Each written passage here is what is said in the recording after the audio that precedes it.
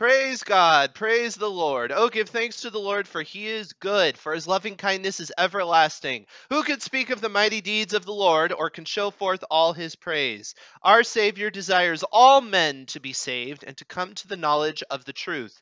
God shall supply all your need according to his riches and glory by Christ Jesus. Let the wicked forsake his way, and the unrighteous man his thoughts. Let him return to the Lord, and he will have mercy on him, and to our God, for he will abundantly pardon. Make me walk in the path of your commandments, for I delight in it. Incline my heart to your testimonies, and not to covetousness. Turn away my eyes from looking at worthless things, and revive me in your way. Establish your word to your servant, who is devoted to fearing you. Amen.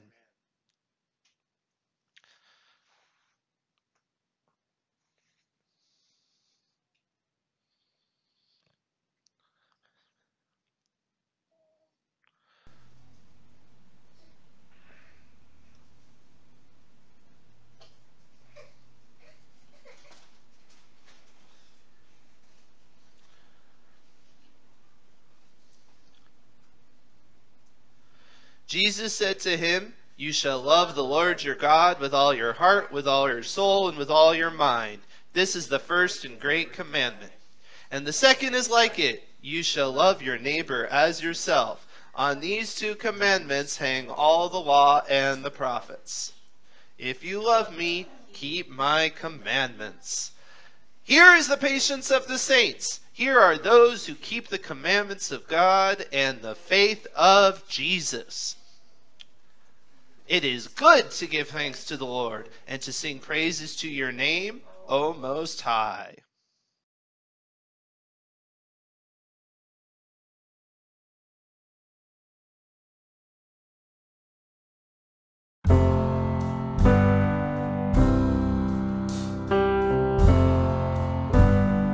Vindicate me, O God, and defend my cause against the deceitful man.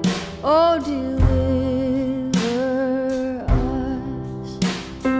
For you are the God in whom I take refuge.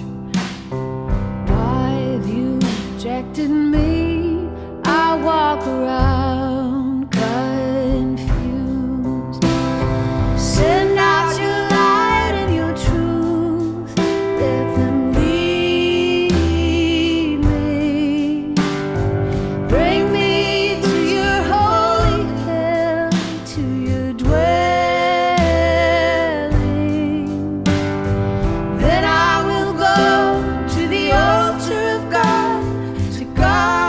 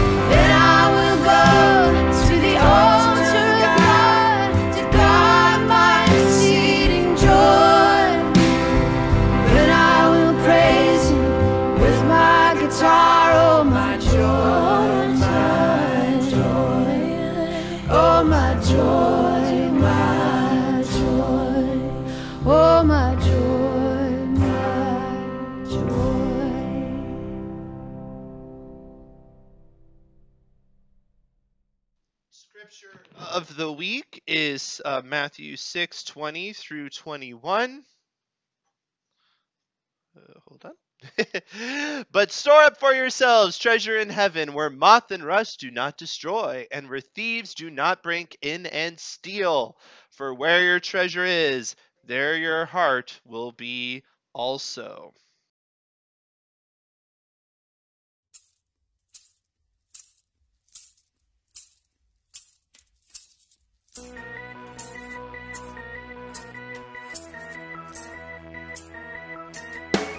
Matthew 6:20 and 21. Matthew 6:20 and 21. Store up for yourselves treasures in heaven, where moth and rust do not destroy, and where thieves do not break in and steal. Store up for yourselves treasures in heaven, where moth and rust do not destroy, and where thieves do not break in and steal.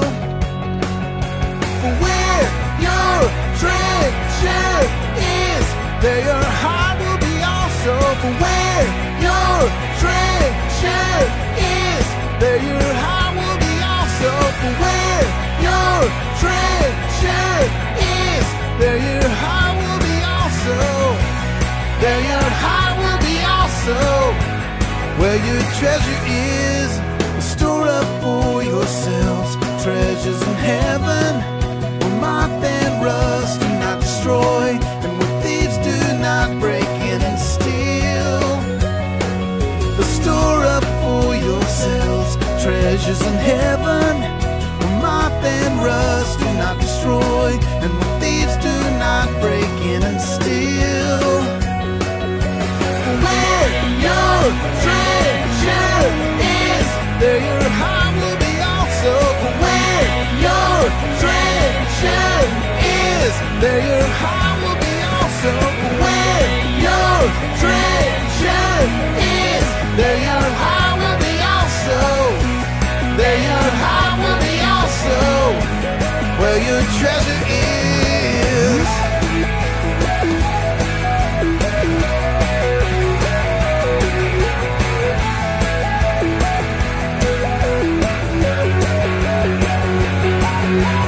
Where your treasure is, there your heart will be also. For where your treasure is, there your heart will be also. For where your treasure is, there your heart will be also. Where your One, two, 3, 4. Where your treasure is, there your heart will be also. For where your treasure is, there your heart will be also. For where your treasure is, there your heart will be also. There your heart will be also. Where your treasure is.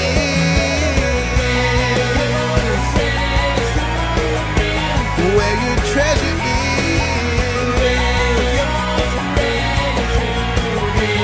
Where your treasure is. That's where your heart will be. That's where your heart will be. That's where your heart will be. That's where your heart will be. That's where your heart will be. That's where your heart will be.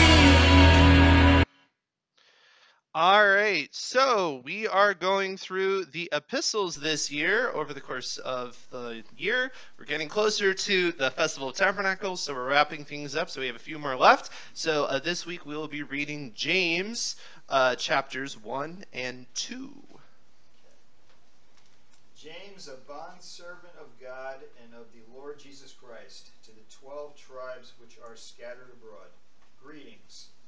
My brethren, count it all joy when you fall into various trials, knowing that the testing of your faith produces patience. But let patience have its perfect work, that you may be perfect and complete, lacking nothing. If any of you lacks wisdom, let him ask of God, who gives to all liberally and without reproach, and it will be given to him. But let him ask in faith, with no doubting, for he who doubts is like a wave of the sea, driven and tossed by the wind. Let not that man suppose that he will receive anything from the Lord. He is a double-minded man, unstable in all of his ways. Let the lowly brother glory in his exaltation, but the rich in his humiliation, because as a flower of the field he will pass away. For no sooner has the sun risen with a burning heat than it withers the grass. Its flower falls, and its beautiful appearance perishes. So the rich man also will fade away in his pursuits. Blessed is the man who endures temptation, for when he has been approved, he will receive the crown of life which the Lord has promised to those who love him. Let no one say when he is tempted, I am tempted by God, for God cannot be tempted by evil, nor does he himself tempt anyone. But each one is tempted when he is drawn away by his own desires and enticed. Then when desire has conceived, it gives birth to sin, and sin, when it is full grown, brings forth death. Do not be deceived, my beloved brethren. Every good gift and every perfect gift is from above, and comes down from the Father of lights, with whom there is no variation or shadow of turning. Of his own will he brought us forth by the word of truth, that we might be a kind of first fruits of his creatures.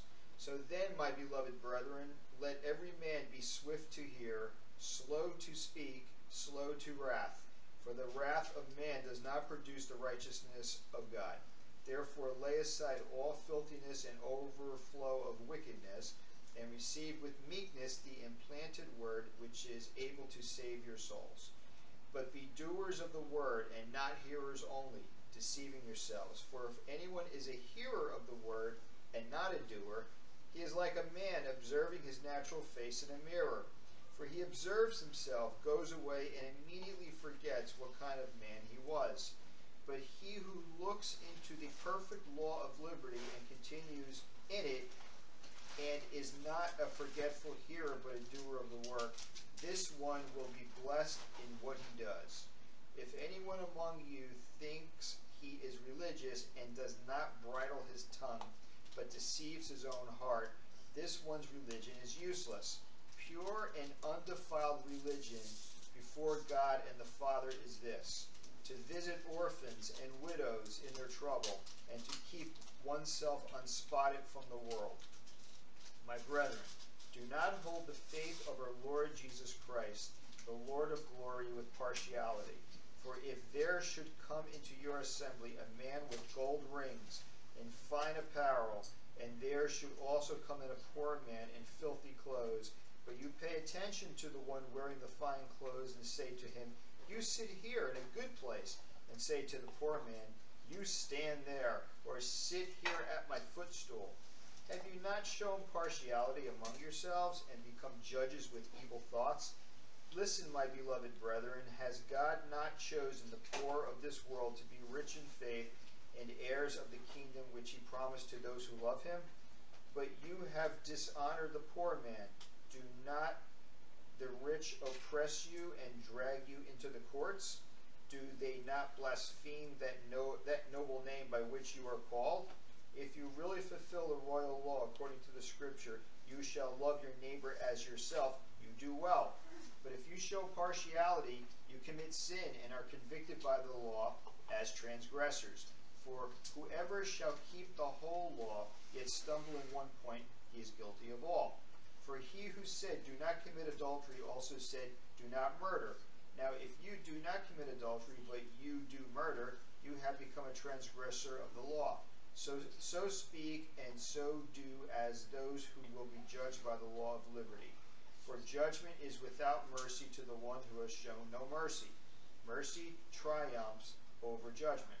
What does it profit, my brethren, if someone says he has faith but does not have works? Can faith save him? If a brother or sister is naked and destitute of daily food, and one of you says to them, depart in peace, be warmed and filled, but you do not give them the things which are needed for the body, what does it profit? Thus also faith by itself, if it does not have works, is dead. For someone will say, you have faith and I have works. Show me your faith without your works, and I will show you my faith by my works. You believe that there is one God. You do well. Even the demons believe and tremble. But do you want to know, O foolish man, that faith without but do you want to know, O foolish man, that faith without works is dead? Hold on. Switch page. I do want to know. Was not Abraham our father justified by works when he offered Isaac his son to the altar? Do you see that faith was working together with his works, and by works faith was made perfect? And the scripture was fulfilled, which says, Abraham believed God, and it was accounted to him for righteousness, and he was called the friend of God. You see then that a man is justified by works, and not by faith only. Likewise, was not Rahab the harlot also justified by works when she received the messengers and sent them out another way? For as the body without the spirit is dead, so faith without works is dead also. All right, let's see how well we were paying attention, shall we? It's time to play Know Your Bible. Dun dun dun!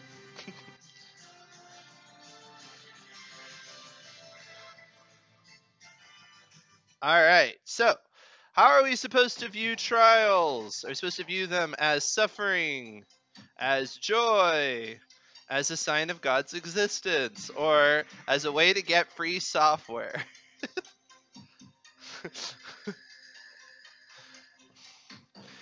How does temptation happen? God tempts us, nature tempts us, we are drawn by our own desires, or somebody posts a delicious picture of chocolate.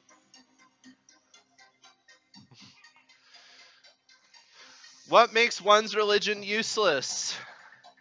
An unbridled tongue, a bad relationship, not reading the Bible, or unsubscribing to their church. I don't recommend D, but that's not what James was talking about. All right. Little outro here.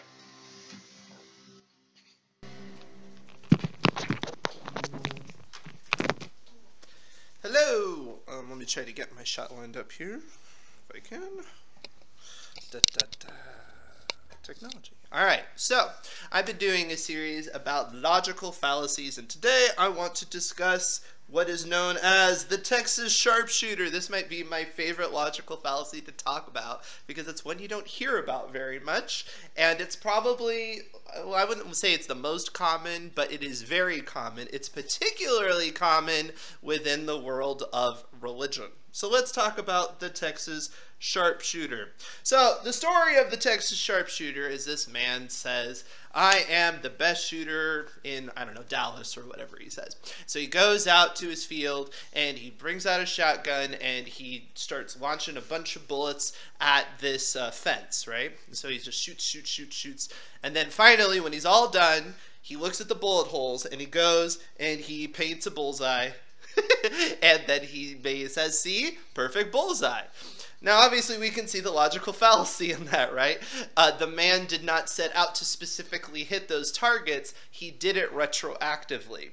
Now, how this happens in arguments is what people will do is they will look at a whole bunch of data and then they will draw a circle around it and then make the conclusion that that data points to something when in fact it does not. This happens all the time. The specific data makes it clear that my point is correct, is the fallacy, because there's a few issues. One, well, as we could see in the other example, it was eliminating all of the other bullet holes, right? So you just made a point of that one. And then the other point is, well, was there even a cause and effect that you're even indicating, right? Because he launched the bullet and then he said, well, that's what I was trying to hit. But that really wasn't what he was even looking for, right? He only thought about it retroactively. So both things can be a problem and why this fallacy can happen. The truth of the matter is randomness is clumpy. Anybody who knows statistics knows this. If you tell a computer to give you a random sequence of numbers, you are going to find all kinds of patterns within them, and then you can reach all kinds of conclusions that are incorrect about it, right? So if you're just making observations in the world, this is like just thinking scientifically, you can come up with random conclusions that aren't really following any specific pattern. You're just seeing a pattern that doesn't in fact exist. This is a big problem with a lot of studies. We're skeptical of studies where it says, you know, Hershey's chocolate put out a study and they say that chocolate helps you with cancer or something. And we're kind of suspicious because we're like, well, if Hershey's doing it, they probably have an agenda. And the truth of the matter is they do. And what they do is they will put out a bunch of and I'm not saying this is specific, this is just an example. I'm not trying to rag on Hershey chocolate. Don't sue me. But what they'll do is they'll have a big focus group and they'll give them all chocolate for a certain amount of time. And then what they do is they look at all the possible data of every possible outcome. And then they say, oh, well, it seemed to have this impact. Well, they weren't really looking for that, right? And the truth is, if you look at any random sequence of numbers, you're going to see a certain amount of impact. So what you'll find is those sort of studies are often not replicated because they can't be, because all they're doing is finding a random pattern. Now, same thing happens in other things. Like, here's a famous list that people say about Lincoln and Kennedy and all the different connections you can make between them, which is a crazy list. Some of the stuff that ends up on the list is not actually real. But, you know, they both won an election in 1860. They both had vice presidents named Johnson. They both had 7 letters in their last name. They both were warned about dangers of going to a theater. They were both talking about being assassinated on the day they're killed, etc., etc. There's like so many things, right? And if you're some sort of weird conspiracy theorist or something, you can maybe say, well, these connections are pointing us to something, right? When the truth of the matter is you could find any two people and you could go through a list of all different kinds of connections they have to each other. Same thing with psychics, right? Psychics will often claim that they can make predictions or they can put you in contact with somebody, and often what you're seeing are the hits, you're missing the misses, and they just edit them out. So like somebody shows up on like Oprah Winfrey and they make all these claims and everyone's like, wow, the only way you can know that about my dead Aunt Gladys is because you're contacting the dead. But the truth is they're just throwing a bunch of stuff out there, they edit out the misses, and the audience doesn't even pay attention or catch on to that. So it's the same kind of thing, Texas sharpshooter fallacies. Now the truth of the matter is if it's a true hypothesis, it will predict and it will be consistent. And that's what you're looking for when you want to test against the Texas sharpshooter fallacy.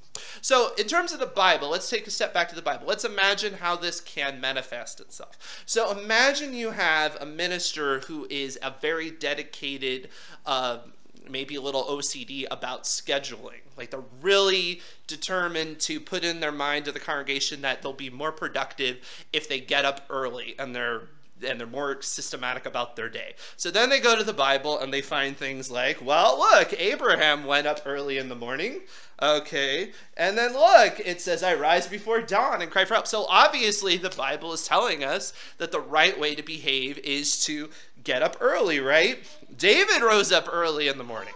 But see, then the problem is if you expect that to be true, well, first of all, you would expect the Bible might actually have a legitimate law somewhere in the text telling you this. But then you also would expect not to see any counterfactual examples, right? But unfortunately, we do.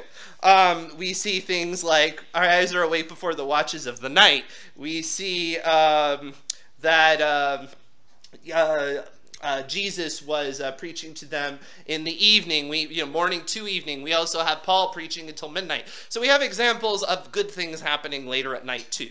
So you can't just, pick out those few examples and make some sort of moral principle about it. You can make that same mistake. You can draw that bullseye. You could say, oh, well, therefore God is telling us we should always wake up early in the morning. No, not necessarily, right? That's not going to actually follow up. Now, sometimes what will happen is you'll have a pattern that is kind of like this, where you have a clear correlation, and what somebody will do is they'll draw a circle around this one, the outlier, and then they will make it all about the outlier.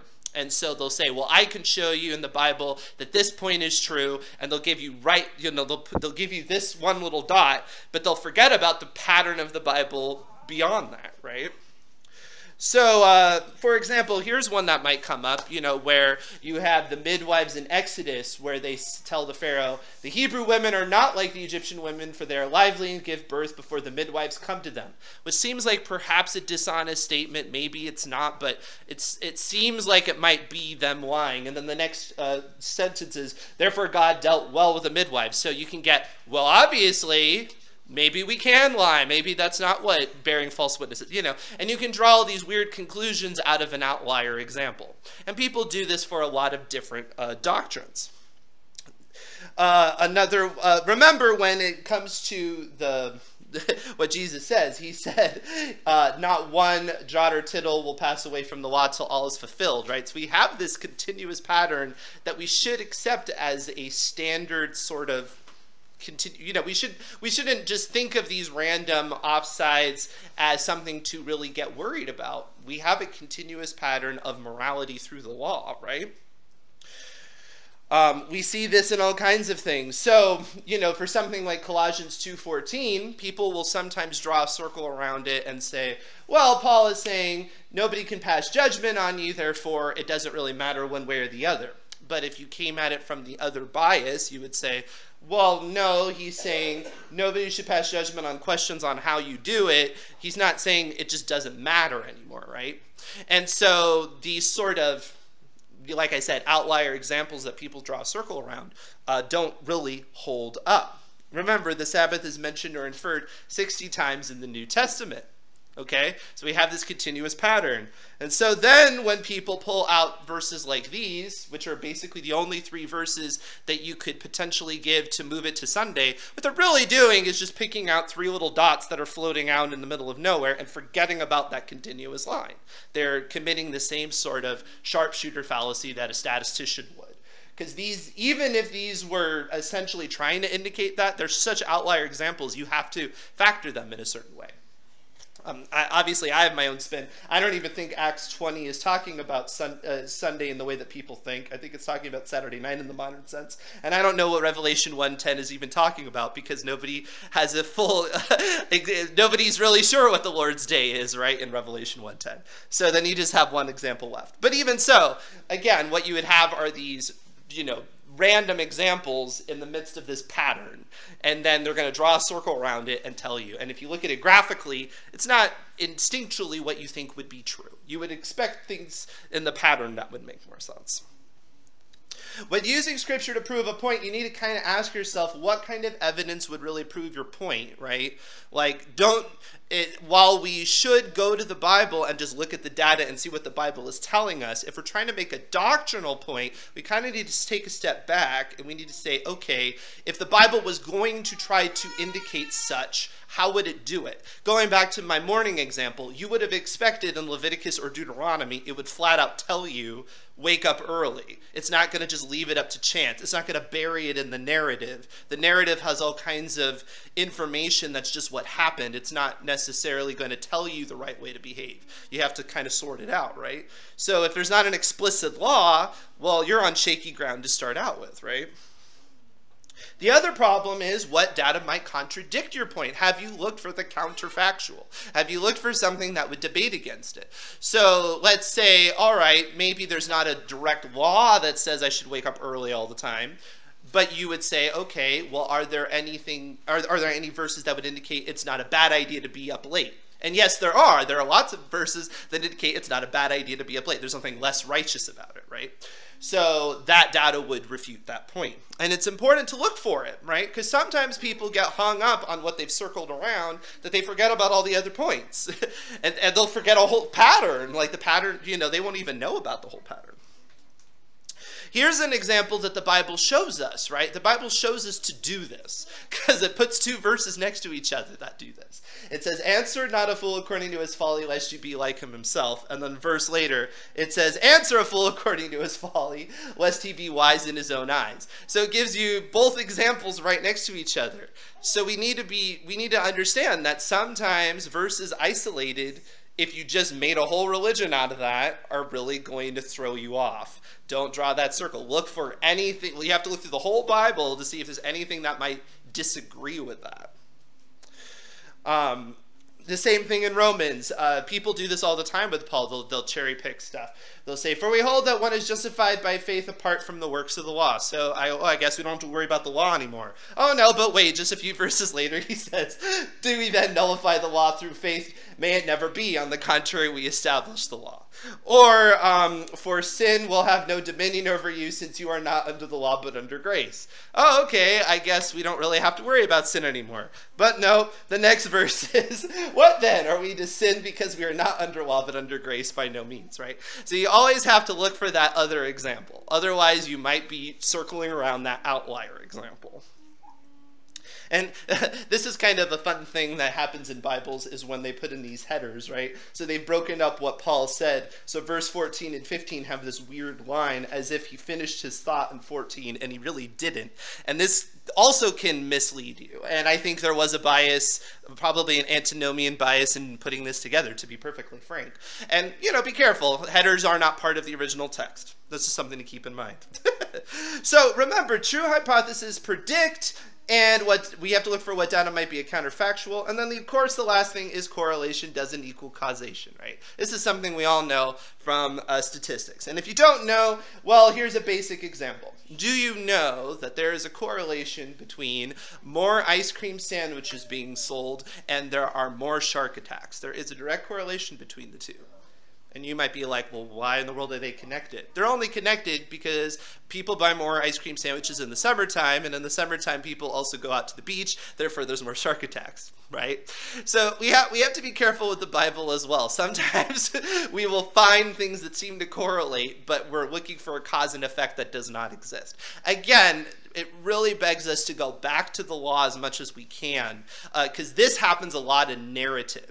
You see my example with the midwives, right? The midwives did something, God blessed them, and we can see a correlation there, and we might misinterpret what that was, because all the narrative is trying to tell us is what happened, right? It's not necessarily trying to give us moral laws. It's generally a bad idea to look in the narrative and try to plumb out some sort of doctrinal law, right? There's a reason why there are parts of the Bible that are quite explicit about moral guidelines because it just adds a lot of clarity to it. But other times this can happen, like the 666, right? People can get hot and bothered about 666 and they can find 66 anywhere. They can find it on Monster Energy because they say the 3 symbols on there look like VOVs, and VOV's the 6th letter, and so therefore, and it's a monster, so it's demonic, right? And they go on this whole big tangent. And I don't know, maybe the artists were being subversive when they designed a Monster Energy drink, but on the other hand, I don't think you're worshiping Satan when you drink one. So just remember things like that too. Just because you see a correlation between two things doesn't mean that they caused it. Again, going back to the sharpshooter, right?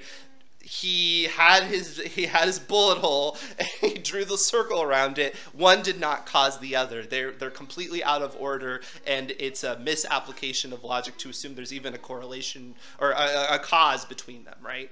So there we go. So if you avoid those things, you can help yourself avoid the sharpshooter fallacy.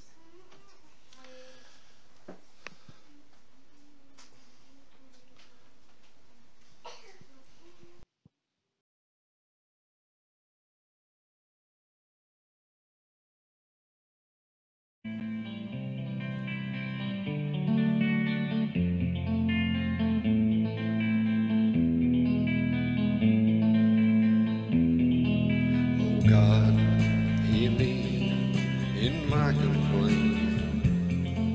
Preserve my life from dread. Hide me from plans of evil. Cast away to see me dead.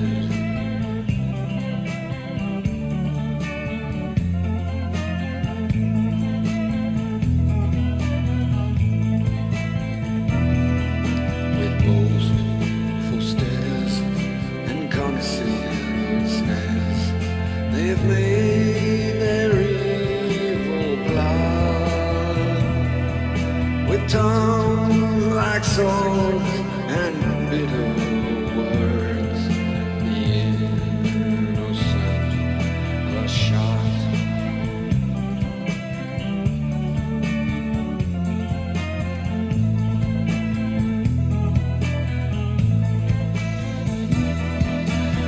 God returns a shot at them.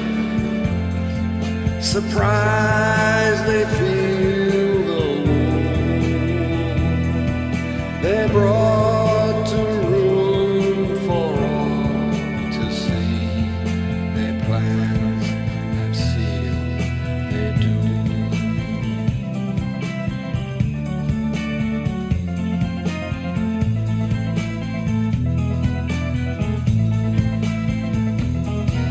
Then all shall fear God's word made clear. You righteous lift your voice.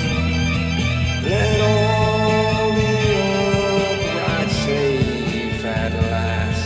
With praise to God rejoice.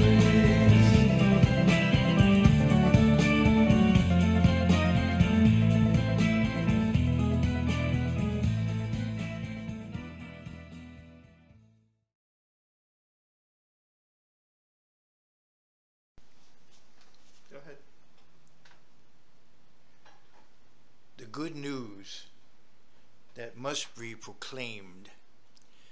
I'm speaking to you now. I want to tell you a story about a monastery where the monks took a vow of silence. It was a place where people were silent.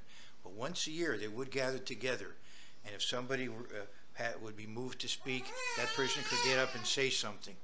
So one year the monks all gathered together, and one of the monks got up and said, I hate to say, I don't like saying this, but the food here is awful. Well, okay. A year went by. They gathered together again, all right? Another monk got up and he said, in my opinion, the food here is delicious. Another year went by. Then the abbot stood up and he said, there'll be no talking at all until you stop this bickering. The good news that must be proclaimed. In the Jordan River, John the Baptist was doing, he was baptizing.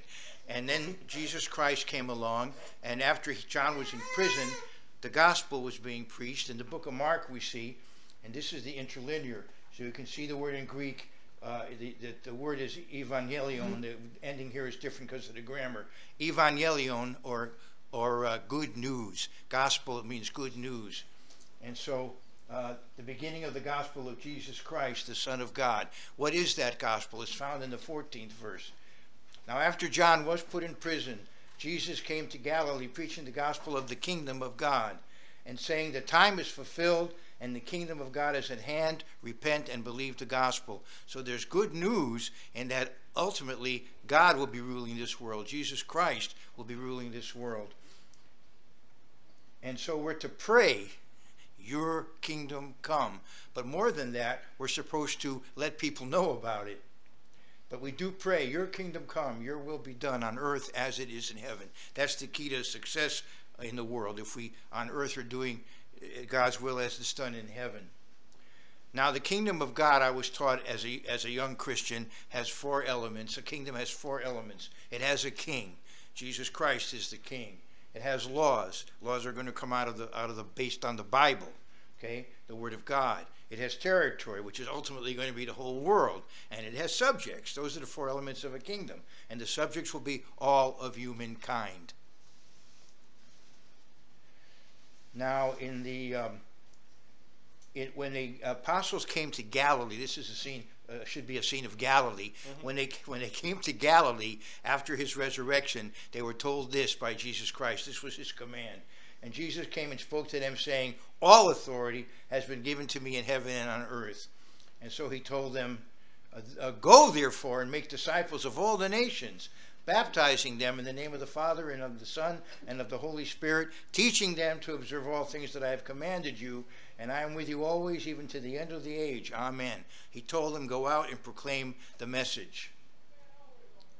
And on the Mount of Olives, before his ascension, he said something similar. Therefore, when they had come together, the apostles, they asked him, saying, Lord, will you at this time restore the kingdom to Israel? And he said to them, it is not for you to know the times or seasons which the Father has put in his own authority. So what were they to do then? But you shall receive power when the Holy Spirit has come upon you. You know, Pentecost was coming up. And you shall be witnesses to me in Jerusalem and in all Judea and Samaria and to the end of the earth. And so the church continues now to proclaim that message. Here you have Israeli folk dancers.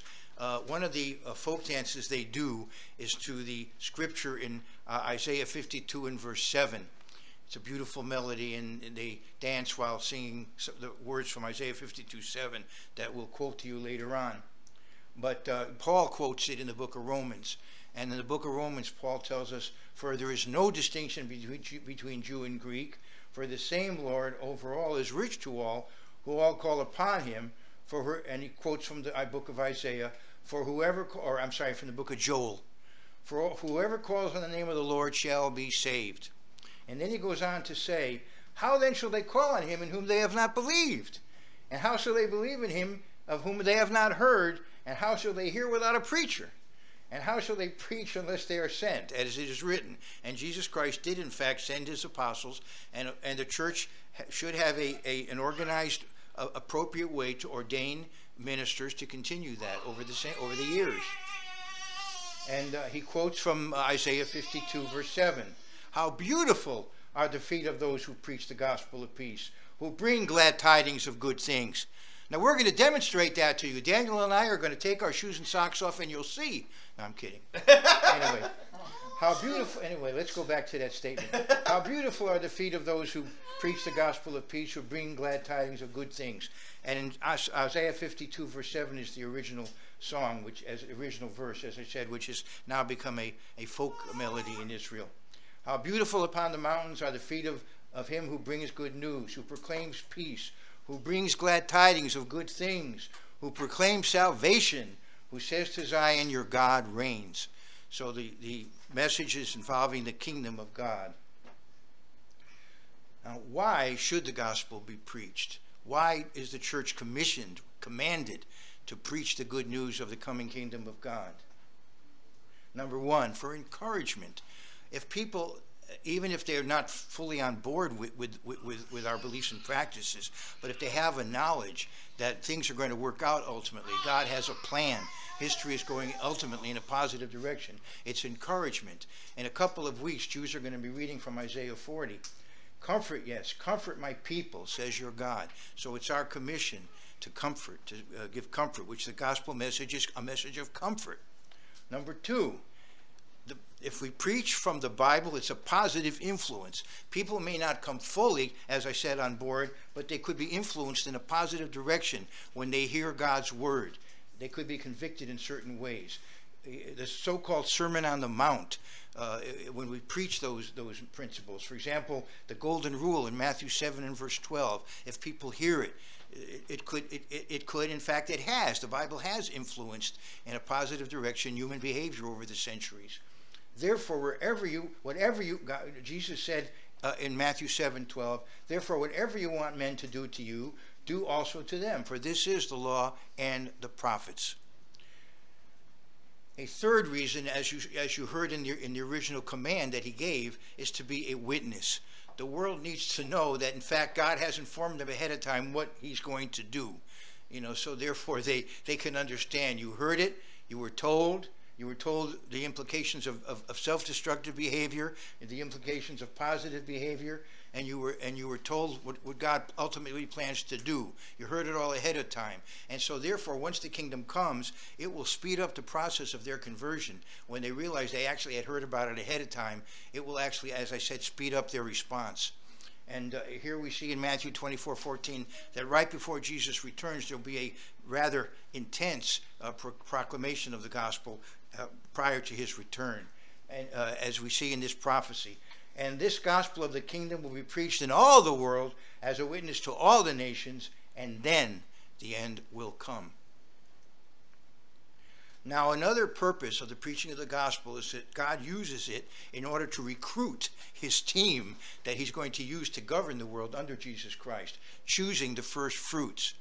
Now, you heard a reading of the first 2 chapters of James this morning. Let's focus on James 1:18. Of his own will he brought us forth by the word of truth, that we might be a kind of first fruits of his creatures. So God isn't saving the world now, but he is choosing certain ones to be a part of those who will in fact save the world during the millennium.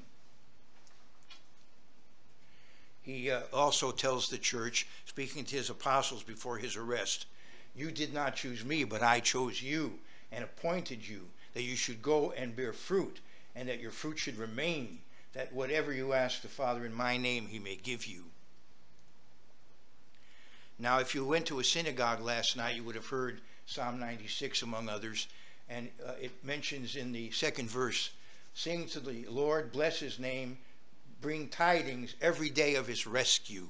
This is the way it's translated in the Robert Alter translation. But that word rescue is Yeshua or Yeshuot, and it talks about salvation. Let's see.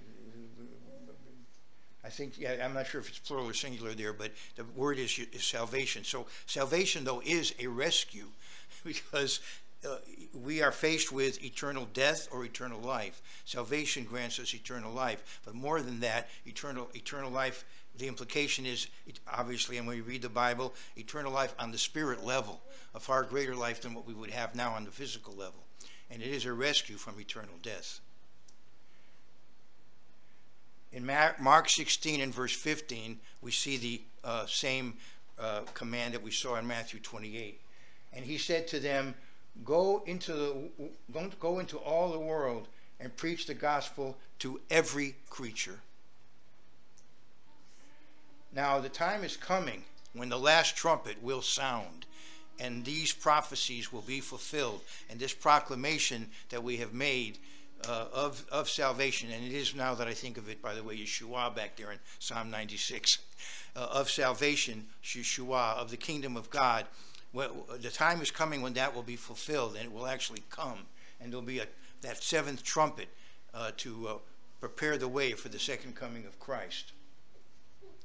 As we read in Revelation 11:15, then the 7th angel sounded, and there were loud voices in heaven saying, the kingdoms of this world have become the kingdoms of our Lord and of his Christ, and he shall reign forever and ever. So between now and then, we have good news that must be proclaimed.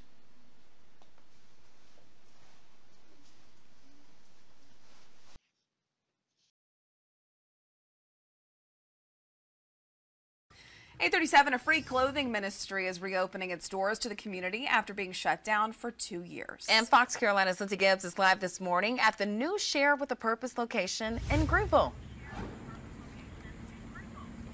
Hey, that's right. We're here at Renovation Church. That's where things are going to get started here in just a little bit. Starting at 9:30, you're going to be able to get free clothes. You can see signs like this lining the streets. They're going to be down Edwards Road all the way from Botany Woods to Wade Hampton Boulevard. Now, this is going to be the new home for Share with a Purpose. It's a clothing ministry. Now, this group has been hard at work preparing for their first event in the last 2 years. They had to close down because of the pandemic, and they're so excited to be back. We actually got a chance to go see them set up yesterday in preparation for this event. Now, this all began in 2012. Share with a Purpose ministry, that's when they started giving away free and gently used clothes. They did have to close their doors over at Brook Glen Elementary during the pandemic for safety reasons. But starting today, they're reopening in a new location here at Renovation Church. We actually got a chance to sit down with an organizer, Rebecca Bishop, about the event that will help those in need find clothes.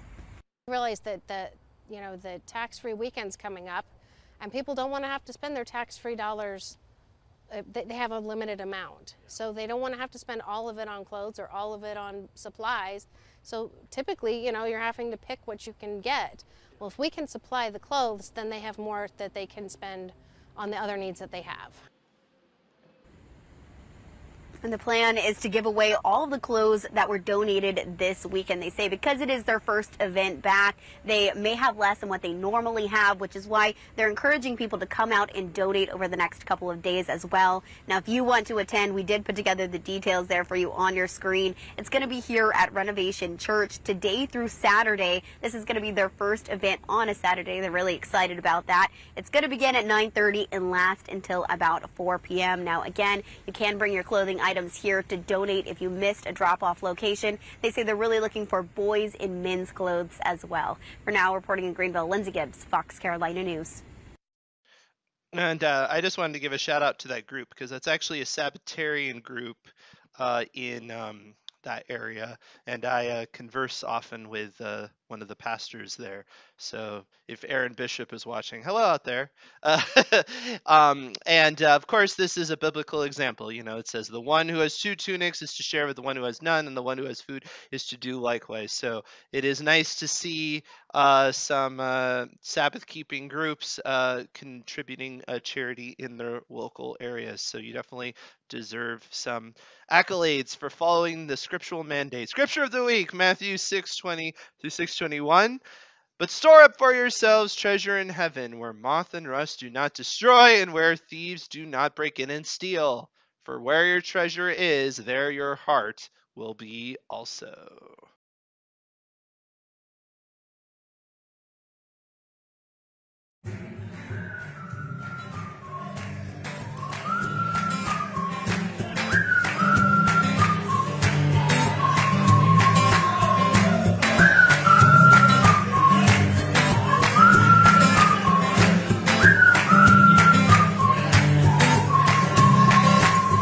God is known among his people.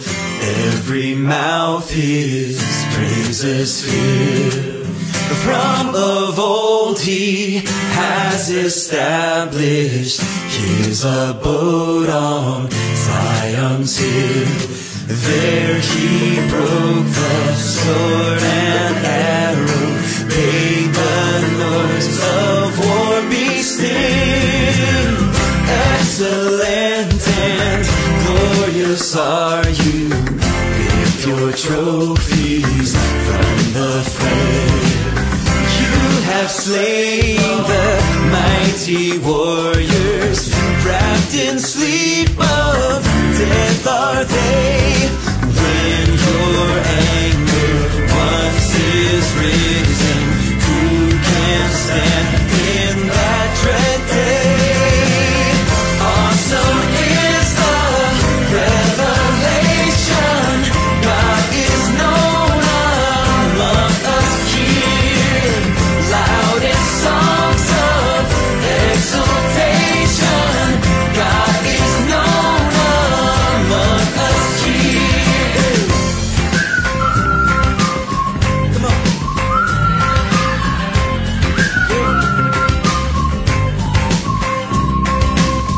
When from heaven your sentence sounded, all the earth in fear was still.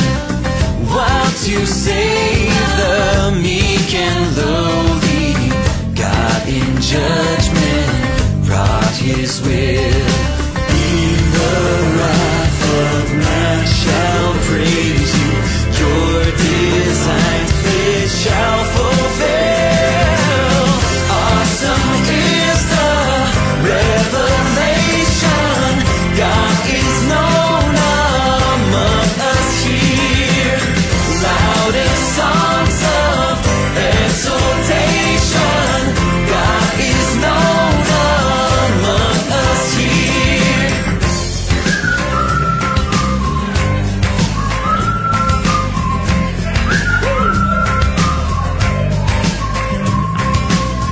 Vow and pay unto Jehovah, him your God forever own. All men bring your gifts before him, worship him and him alone. Mighty kings obey and fear him, princes bow before his throne.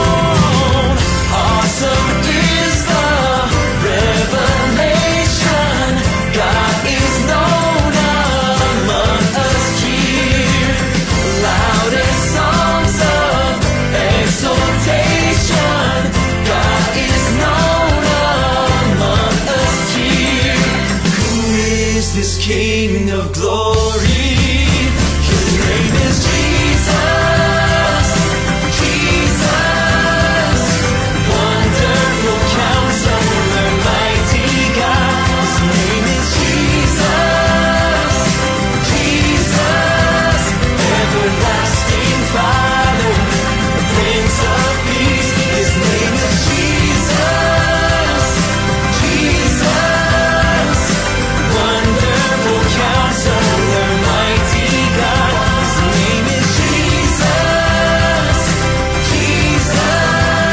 Everlasting Father, the Prince of Peace. Awesome revelation. God is known among us here. Loudest songs of jubilation. God does now in flesh appear. Awesome is the revelation. God is known among us here. Loudest songs of jubilation. God does now in flesh appear.